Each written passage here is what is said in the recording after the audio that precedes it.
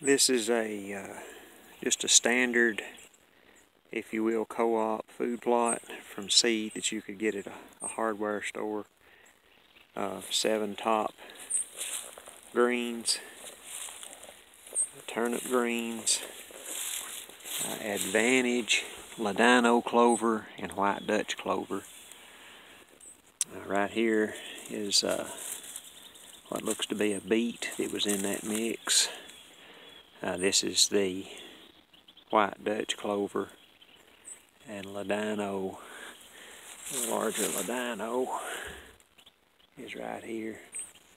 Now this little plot, probably about $10 worth of seed, and this is just your average no-name seed as far as the greens and the clover go. And there is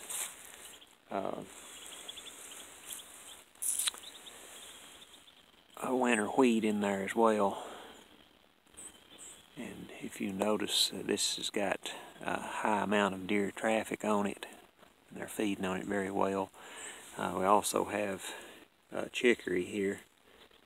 I forget the name of it as well, but it is not a name brand industry chicory. It's just a farmer's chicory, and this is just a good mix. The deer are really using this plot good.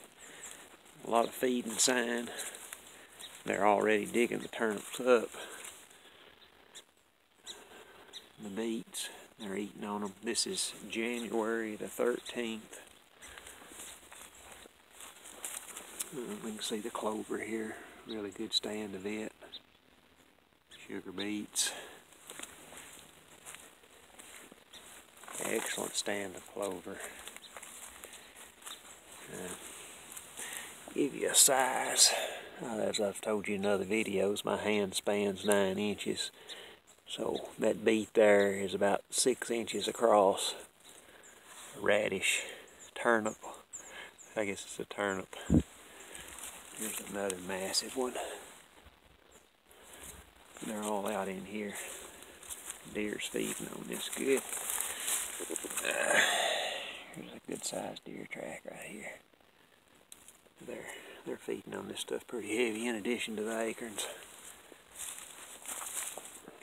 And just the other side of that is a